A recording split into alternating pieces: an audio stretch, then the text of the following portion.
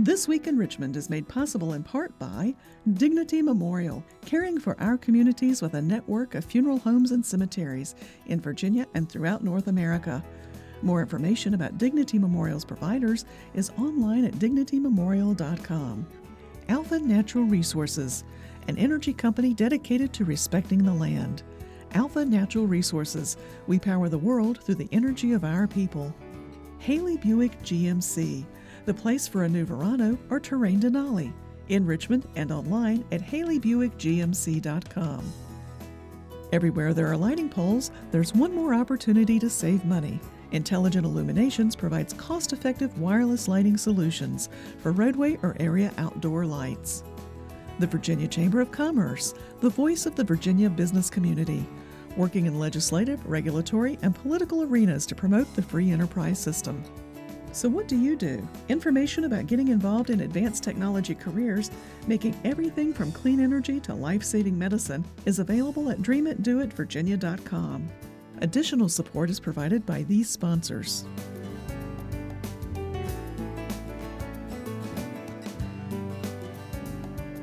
And by the members of Virginia's public television stations. Thank you.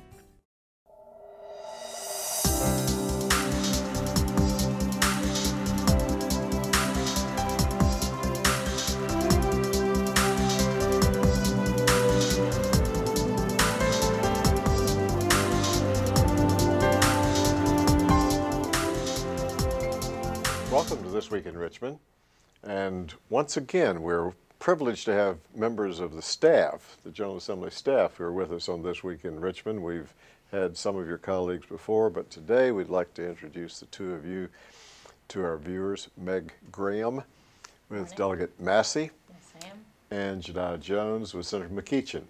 And we appreciate the two of you being on. We'll have two of your colleagues on in another segment in this same show. We'd like for you to tell the viewers where your delegate and your senator, what part of the Commonwealth they represent, how long you've been with them, and then we'll talk some about some of the tasks that you do. Meg, if you'd start. Yes, David, thank you. I am Delegate Jimmie Massie's aide, legislative assistant, legislative aide, and Delegate Massie is in the House of Delegates for Virginia for the 72nd House District. And the 72nd House District lies entirely within Henrico County, running from the far west portion where it adjoins Goochland, comes around the north up into the Glen Allen area, and then finishes, not that one side is more densely populated than the other, but we come around to the lakeside area in Westminster, Canterbury area. Delegate Massie's been in the House of Delegates. His first session was 2008, having been elected in the fall of 2007, and I've been with him all but that first session. My first session was in 2009, so 6 sessions through this last one. Thank you. Jediah? Good morning, Mr. Bailey. So, Senator McEachin represents parts of Richmond City, parts of Henrico County and Hanover County, as well as all of Charles City County. So he has a pretty diverse district there. And I have been with Senator McEachin's office since, I believe, January of 2012. So this is my 3rd session in his office. Very good. Well, I appreciate the two of you being on. Meg and Jediah, tell the viewers some about the tasks that you have. I was looking back at an article that Brendan Long wrote a little over a year ago, and she made reference to the fact that you had to do organizing work, you had to keep schedules, and then, but what all do you do for the delegate and the senator? Well, each day, each month, each year has its own personality in the General Assembly, depending on what the issues are for that particular time. Out of session, there can be a lot of research done to consider new legislation and working with the legislative services, which are in-house attorneys for that. The delegate serves on a number of commissions or subcommittees that meet in the interim months, which is how we refer to the out-of-session months. And there may be topics or issues coming up in those meetings that likewise would necessitate research and study in order to have the delegate well prepared for those sessions. In general, in fact, it was a senator that had said to me when I first came on board that what the job of a legislative assistant should be, in session or out of session, is to have the delegate be the most prepared he can be it for a vote or a decision or on an issue and a topic. And it may be just scheduling to have him be well prepared and there on time, but it could also be materials on those issues. Jediah, what would you add to that good list? Yes, so to add what Meg said, in addition to that, lots of constituent services issues. You know, in our roles here as legislative aides, we are the liaison between our office and the state agencies with constituents. So just helping constituents if they have certain issues with different agencies. In addition to that, going out into the community to different events that may be occurring just to represent the senator or to gather information about, just kind of keep a pulse on what's going on in the community as well. You know, my hunch is, I may be right, I may be wrong, that probably more of that occurs in the Senate than the House, just because the district is so much larger. Any Senate district is going to be 2.5 times as large as the House district, and so there's probably more of those times necessary, because we can remind our viewers legislators are part-time. That's a part-time position. They may spend many more hours than what would be considered part-time, but it's part-time. That's true, it is. And yes, I would say certainly because of the size, the constituent issues may be more voluminous in the Senate side, but likewise in the House, you know, it's just good to build those relationships with the state agencies, as was mentioned, because whether it's 1 or 10, you know, being able to quickly and expeditiously deliver the service to that constituent is really why we're here. During the session, oftentimes the public who's coming in, whether they be actually constituents or just public coming in, more likely than not are having an opportunity to see you, particularly at times when they can't get to see the delegate or the senator. Right, either here at the General Assembly or, as mentioned earlier, in terms of events out in the district. It's just a team approach that, whether that be interns or myself or the member, the delegate, you know, to reach as many constituents, to be as visible and accessible and approachable as possible as a team is really the best service we can provide. I agree. And while certainly you can't really speak and say the delegate or the senator is going to vote such and such a way unless you've been told that. I imagine many times you're gathering information, oftentimes from constituents or lobbyists or others that are on this side and on the other side, gathering the information to help the legislator determine, if he has not already determined, just what his position might be. Yes, the constituent viewpoint is a huge piece of the information gathering for the delegate's decision, to have that pulse on the public, as was mentioned.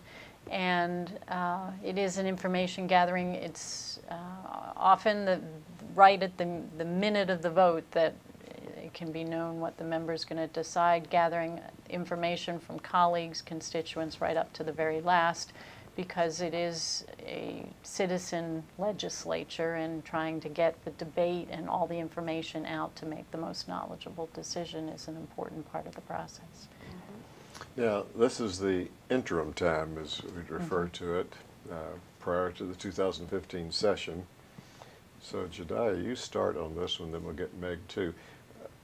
Tell our viewers, what's some of the best ways for them to contact the office, to get you, somebody else in the staff, or to get to the senator? What works best? Sure. So when we are not in session, our district office is actually located off of 9 Mile Road in Laburnum. So the senator's law firm is our district office, and that's right in the heart of the community. But I am here year-round at the General Assembly building working from this office, and so we can be contacted via email or by phone or by paying a visit to our office if someone has concerns that they would like to bring to Senator McEachin's attention. Also, we are year-round, we consider ideas for legislation. So if someone has an idea for legislation that they would be interested to speak with Senator McEachin about, we're more than welcome to find a time for them to meet with the senator and consider that proposal. And we generally take a look at legislation in the early fall to prepare for January.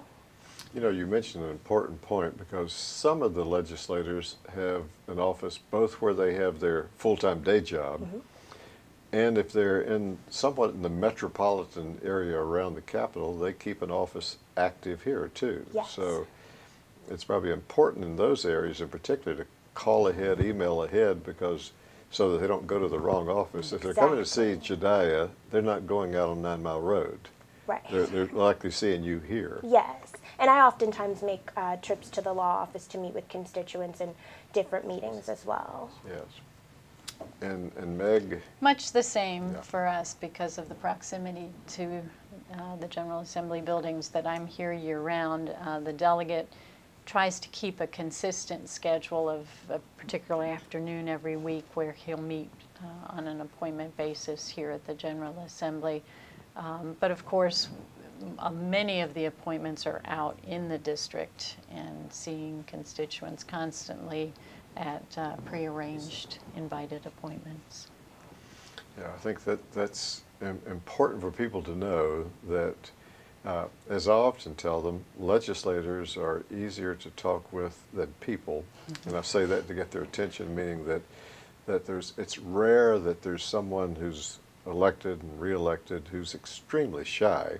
So No. they're gregarious. They want to be. They want our to be two out. members are certainly two of the more. Yes, I mean they want to be out interacting with people, and people who are watching the show who are part of some organization, some club, or whatever it is.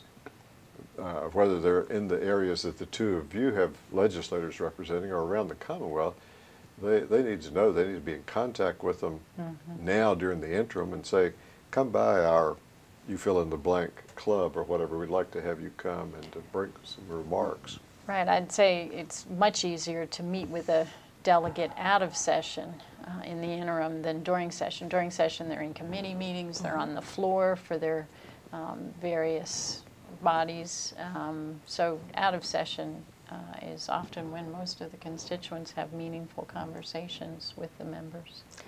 Out of session, the schedule is a little bit more relaxed, and the senator has more time to devote to each constituent or organization. As Meg said, during session, we're on a tight schedule, often scheduling meetings within 15-minute increments because the senator has multiple committees and General Assembly business to attend to.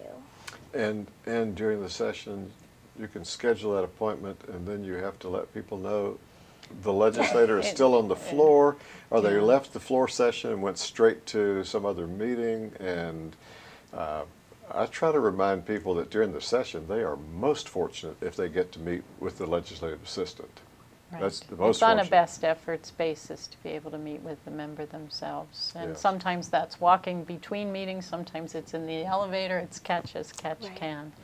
Yes. So out of session's better. Well, Meg and Jediah, thank you very much for helping to educate our viewers, and thank you for what you do on behalf of your legislators and for the constituents. So our time's up, but You're we'll welcome. have another conversation again. But Okay. thank you both. Thank you, David. Thank you for You're having welcome. us.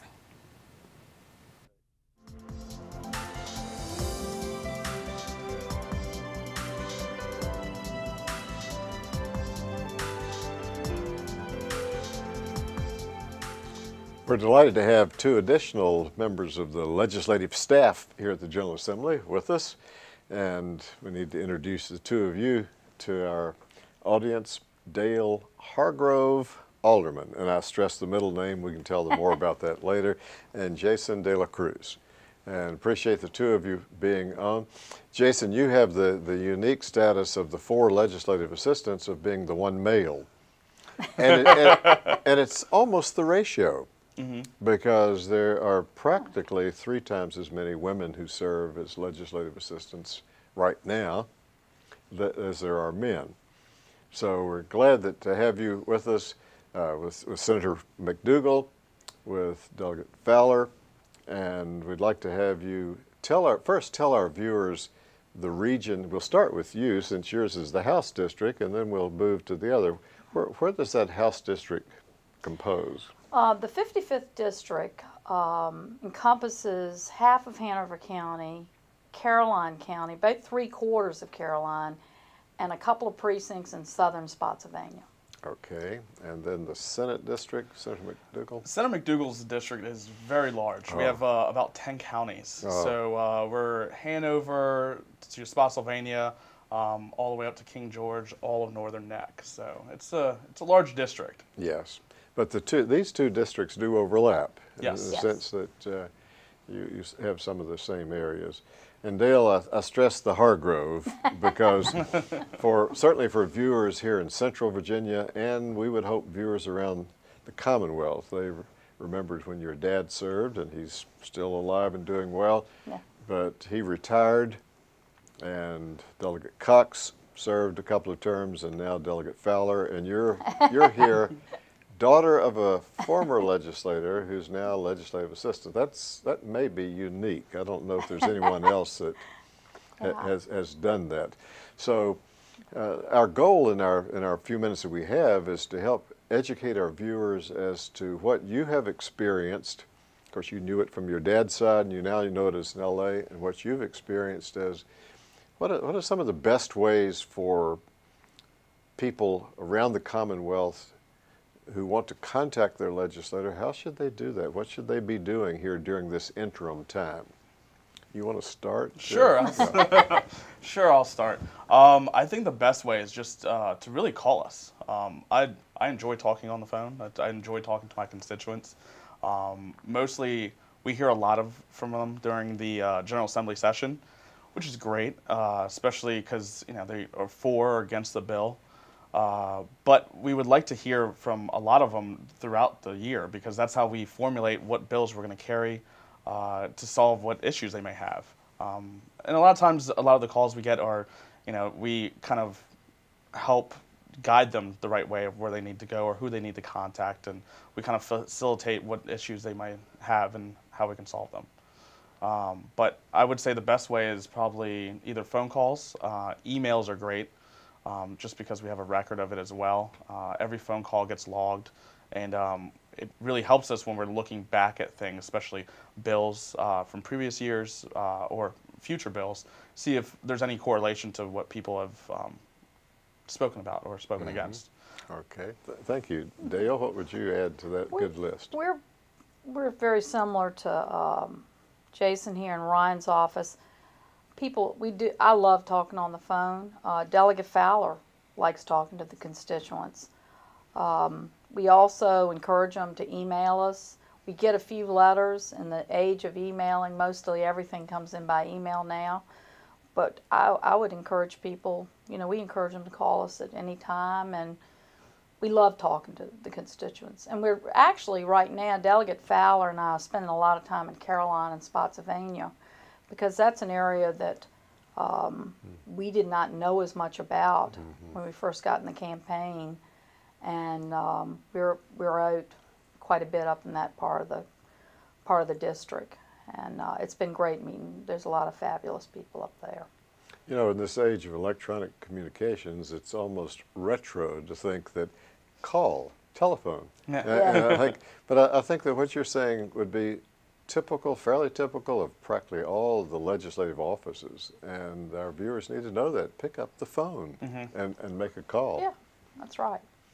Well, I think you can feel what the constituent wants, whereas an email, it's really hard to put feeling into it.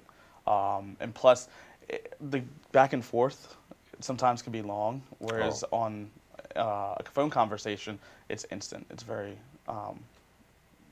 you're able to find out instantly what they want, or solve them, or guide them in the right direction. Whereas an email, it can drag out a little bit, because then you're asking follow-up questions, I would say.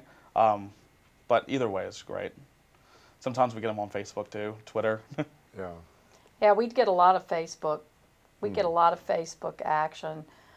People love to comment on various things we'll put on Facebook, and we'll even put, things on there such as, please comment on this, and they love to weigh it. I think Facebook's very popular. Oh, that's good. On the email part, unless the writer tells you, you don't really know whether they're a constituent or not. And one of the pet peeves I've heard from legislators that I'll mention on the show is if they're sending an email, if not in the subject line, very quickly after that, they should give their home address. That's exactly Because in the heat of the session, maybe not so much now in the interim time, but in the heat of the session, you really want to know, and your legislator wants to know, is that one of the constituents, or is that somebody just around the state who's just emailing all 140 people on something, and they're not one of our constituents? I think you can usually tell by the email a lot of times whether it's a local person or not. Most people do put their name and address, but I do think that's a very good idea.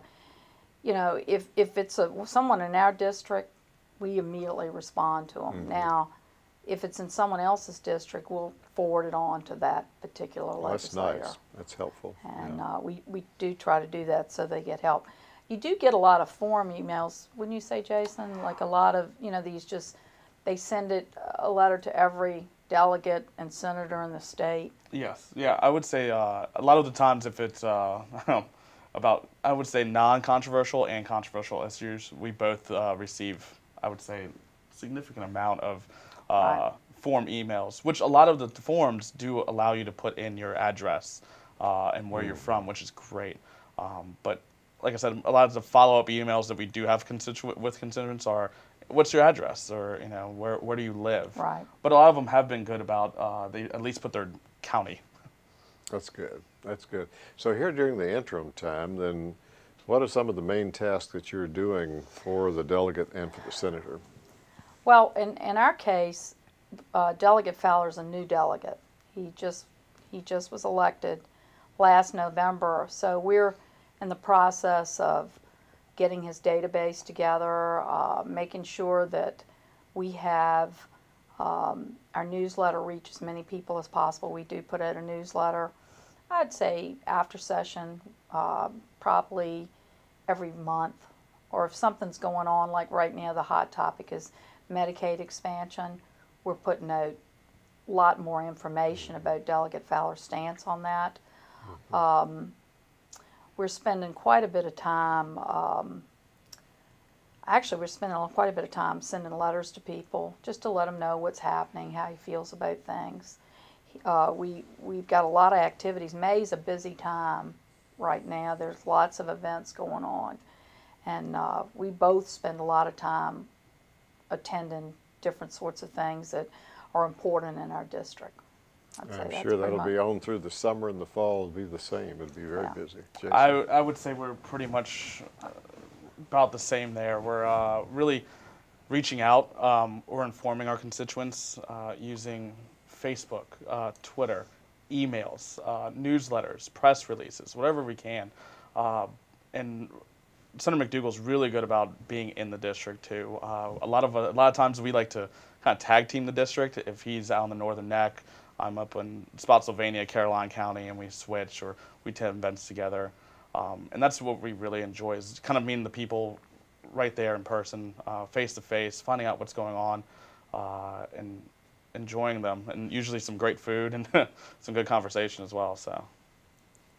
So Dale, we don't want to let the time go by without your updating our viewers on how's your dad? How's My dad is doing great. He is 87. He's very interested in the political affairs of the state. He really keeps up to date on everything. He's certainly slowed down a little bit, but he's still out there, and he's very interested in keeping on in the fight. He's always saying, "You got to keep fighting for what you believe in," and he's I got to say that for his age, he's doing excellent. Well, certainly he's legendary here at the Capitol for many things For many reasons. many reasons. One of them, which his office on the 8th floor, that he would use the steps. He did not use the elevator. He used the Well, steps. he goes to the Y every day and works so out. he's still keeping healthy. And he urges all of us Yeah. to do that. Well, thank you both, Dale and Jason, for being on This Week in Richmond. We look forward to having another conversation with you. Oh, thank I you very appreciate much. it. Thank you.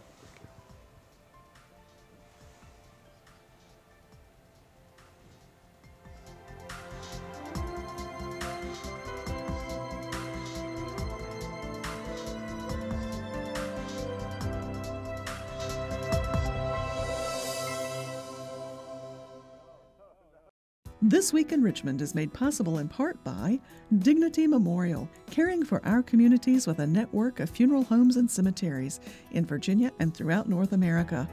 More information about Dignity Memorial's providers is online at dignitymemorial.com. Alpha Natural Resources, an energy company dedicated to respecting the land. Alpha Natural Resources, we power the world through the energy of our people. Haley Buick GMC, the place for a new Verano or Terrain Denali, in Richmond and online at haleybuickgmc.com. Everywhere there are lighting poles, there's one more opportunity to save money. Intelligent Illuminations provides cost-effective wireless lighting solutions for roadway or area outdoor lights.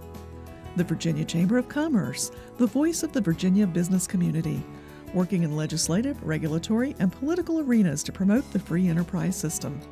So what do you do? Information about getting involved in advanced technology careers, making everything from clean energy to life-saving medicine, is available at dreamitdoitvirginia.com.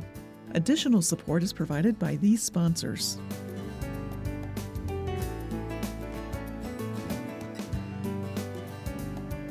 And by the members of Virginia's public television stations. Thank you.